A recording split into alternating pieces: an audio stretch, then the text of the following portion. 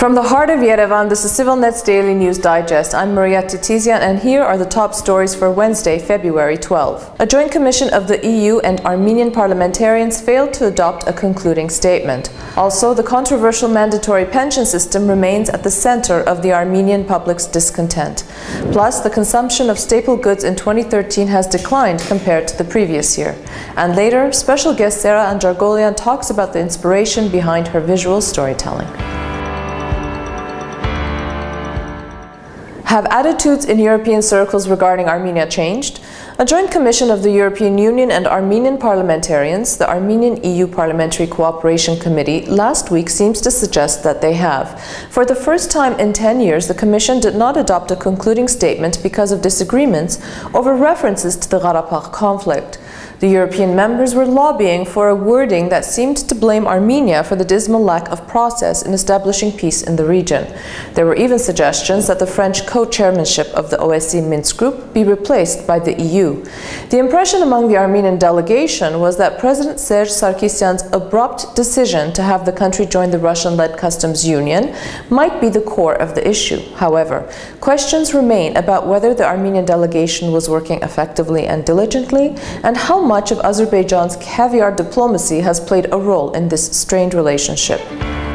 The Constitutional Court of Armenia has been making pension deductions from its own employees born after 1974, who will be part of the new mandatory pension plan pillar. On January 24, the Constitutional Court suspended the law's entry into force until it determined the constitutionality of the controversial new measure. That suspension included postponing the mandatory payments until the decision was made.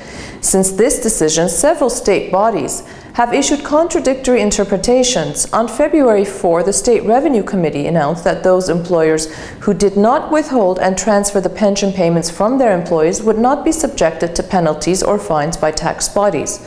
On the other hand, the Central Bank of Armenia announced that employers must continue making the pension deductions.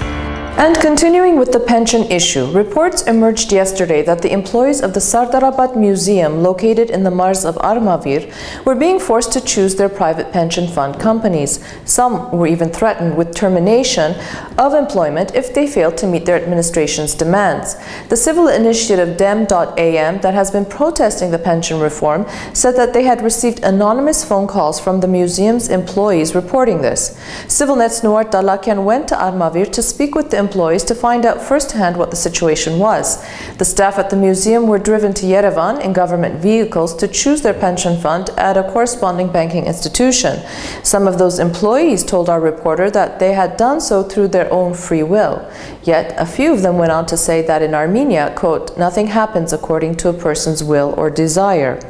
In recent days, workers across the country have been protesting deductions from their salaries for the controversial mandatory pension system.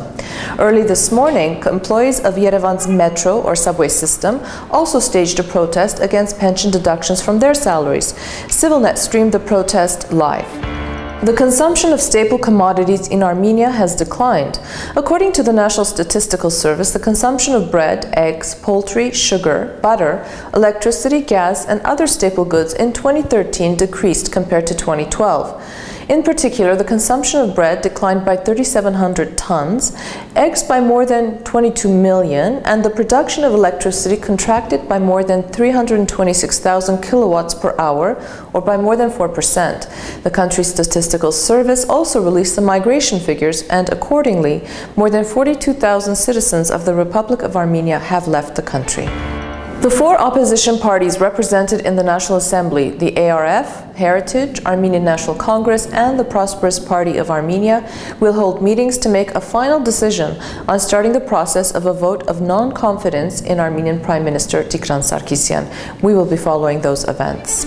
The Armenian National Committee of America has issued an open letter to U.S. state legislators calling on them to take a stand against foreign interference in American civic life by President Ilham Aliyev of Azerbaijan. The letter, signed by ANC Executive Director Aram Hamparian, says that Aliyev is pressuring state legislators into joining his, quote, angry and increasingly violent attacks upon his Christian Armenian neighbors, end of quote. Media in the U.S. has extensively reported about charges of Azerbaijan Azerbaijani influence of US policymakers. In the letter, Hamparian goes on to say, quote, "It is in the spirit of our American democracy that I ask you to ensure that this foreign dictator is not allowed to hijack your state legislator in his hateful campaign against the Republic of Armenia and the free people of the Nagorno-Karabakh Republic." U.S. Ambassador to Azerbaijan has said that the U.S. is becoming more active in the resolution of the Karabakh conflict. He made these comments during a meeting with students at the ADA University in Baku. The ambassador said, quote, "I can understand the frustration of the Azerbaijani people about the Nagorno-Karabakh conflict. We are committed to trying to bring about a resolution." He also said that it was a good thing that the presidents of Armenia and Azerbaijan met in November 2013, and he stressed the importance of continuing the negotiation process. He added, "We will keep pushing the best we can." In the meantime, state legislators in Hawaii have co-sponsored legislation recognizing the 22nd anniversary of Khojalu and calling on the U.S. to strengthen its efforts to facilitate a political statement on the Armenia-Azerbaijan conflict. Representatives Rida Kabanila and Mark Takai traveled to Azerbaijan last year on an $8,000 trip that was paid for by Azerbaijan. Armenian Americans and other critics are concerned that the lawmakers are trying to rewrite history in favor of Azerbaijan. Kabanila, who is a retired lieutenant colonel in the U.S. Army Reserve, said her military background taught her the importance of Azerbaijan as a strategic U.S. ally. According to an article that appeared in the Honolulu Civil Beat, Kabanila is quoted as saying, "Maybe the resolution is not 100% accurate. I don't know if it is or not, but the fact that they are an ally and support our troops in the region, they don't have to say anything more after that." End of quote. Sevak Balıkçı was a Turkish-Armenian soldier who was killed during his military service in the Turkish Armed Forces on April 24, 2011. He was killed in the southeastern region of Batman, Turkey, where he was serving his final days as a conscripted private. According to official reports, he was killed unintentionally while joking around with his friend. Sevak's mother, Ani Balıkçı, has severely criticized Turkish author Ayşe Gülen's statements on CNN Turk last week. During that interview, the well-known Turkish author had said that the Armenians weren't butchered without good cause. Mrs. Balıkçı on her Facebook page said that such announcements are the reason why Armenians are shot and stabbed in Turkey. According to a new study entitled Current State of Armenia's Media Industry, Armenia's saturated media industry might see larger media outlets consuming smaller ones as media trends continue to shift. The extensive study was conducted by the Yerevan Press Club and emphasized shifting trends in how Armenian citizens watch and read the news. Television broadcast news is in decline as the audiences are now getting the news from mobile and online sources. Not surprisingly, many viewers surveyed indicated that they do not trust broadcast news because of the underlying political bias in the reporting. Experts also claim that mainstream media, particularly print media, are already becoming irrelevant and cannot compete with the new forms and styles of media. The report continues by stating that smartphones and tablets have replaced the traditional forms of media as viewers prefer short and fast news to the traditional long written materials. Today I have a special guest here with me. Her name is Sara Anjargolian, and she is a documentary photographer and attorney. Her visual storytelling is compelling, sometimes painful, but always powerful. And her core mission is to inspire change.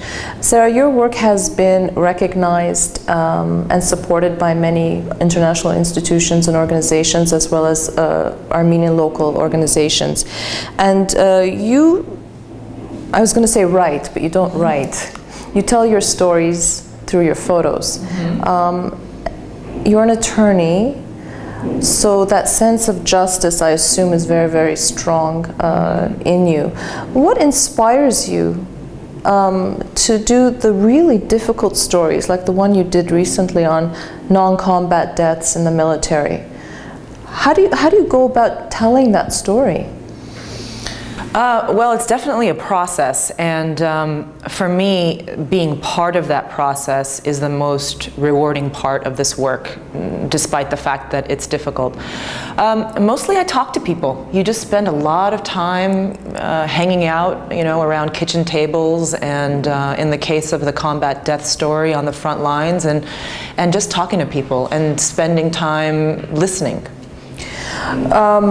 It's a very sensitive and delicate issue, and oftentimes we don't like to talk about these things because sometimes they are too painful to talk about, yet it's important that we do raise those issues. You did a recent story on the 20th anniversary of the Spidak earthquake that happened in 25th anniversary, excuse me. 25, yeah. Yeah, in 1988.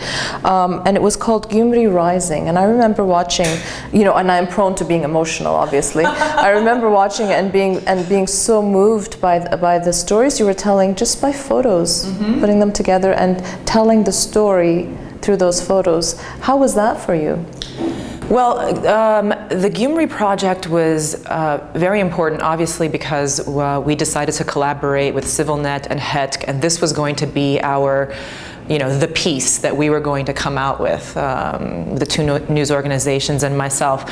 And so I definitely felt a massive amount of pressure to produce something that was not just reflective of the reality of where Gyumri is now, but also simultaneously truthful and inspiring. It's a really tough balance. Sure. You don't want to turn people off if you have too much sort of destitution in your imagery. People are turned off, and especially as it relates to Armenia and the news coming out of Armenia. So it was a tough balance, and towards the end of the project, I decided to actually insert my own personal experience in it, and seems that people responded to that. They did, and it's always important to leave that little bit of hope, isn't it? Because that's what keeps us going. That's right.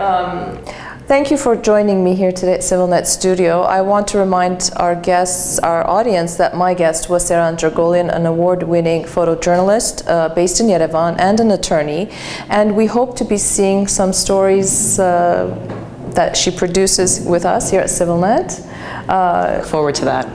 Thank you very much. Thank you. And in our continuing coverage of the 2014 Sochi Winter Olympics, we want to bring to you a unique and interesting piece of Olympic trivia. As reported earlier, Armenia is represented by 4 athletes at this year's Winter Olympics, 3 cross-country skiers and an alpine skier. Sergei Mikhailian, one of the cross-country skiing competitors, was Armenia's flag bearer during the opening ceremonies. Surprisingly, just 12 years earlier, his mother, Alla Mikhailian, who was also representing Armenia as a skier in the 1998 Nagorno Winter Olympics, also served as Armenia's flag bearer. This is the first time in Armenian Olympic history that both mother and son have represented Armenia in the same way. Seems like skiing is a family tradition in the Mikhailian household. The exchange rate is up on your screen as we take a look at your forecast. It's going to be a sunny day in Yerevan with a high of 3 and a low of -5. Gyumri will have a high of -3 degrees Celsius and a low of -16. Stepanakert will have a high of 9 and a low of 0. And our travel forecast takes us to the historically rich city of London, the capital of Great Britain, where the high will be 8 and the low will be 4 degrees Celsius. Humans have settled in the London region for millennia. In 2010, foundations of a large timber structure were discovered near the River Thames, dating to 4500 BC. The actual etymology of London remains unknown, but specialists have linked the name London with the previous Celtic inhabitants of the area. Stone and Bronze Age settlements are scattered throughout most of the British Islands, most famous being the Stonehenge. Throughout much of antiquity, the British Islands were contested by the Romans and the Byzantines. In the Middle Ages, the British Islands developed a very complex feudal system. Fast forwarding to the modern era, Great Britain primarily ushered in the Industrial Revolution, making production and trade more efficient and changing the face of the planet forever. Not surprisingly, Great Britain does have an Armenian connection. According to the Anglo-Saxon chronicles, it was the Armenians that first populated the area known as Britain. The chronicle was written in the early Middle Ages and commissioned by King Alfred the Great. Although many ethnic Armenians have contributed to British history, one individual stands out and has an Olympic connection. During the Roman and Byzantine times, Armenians were often sent to the British Islands as warriors, mercenaries, or even for punishment. King Varastat, who reigned Armenia between 374 to 378, is one of the last recorded competitors of the ancient Olympic Games that took place in the city of Olympia. Varastat's victory was in the bare-knuckle boxing event in the 360s, and his victory is attested in a surviving memorandum now kept at the Olympic Museum. However, after his victory and during his reign, he was accused of treason and banished to the British Islands and most likely died during his exile. Given that the Sochi Winter Olympics are taking place, we thought that this story would be worthwhile to share with you. And that's our digest for this Wednesday, February 12th. We'd love to hear your comments, so you can write to us at english@civilnet.am. We leave you today with the Celtic Fiddle and Bodhran music by John Morris Rankin. Thanks and see you tomorrow.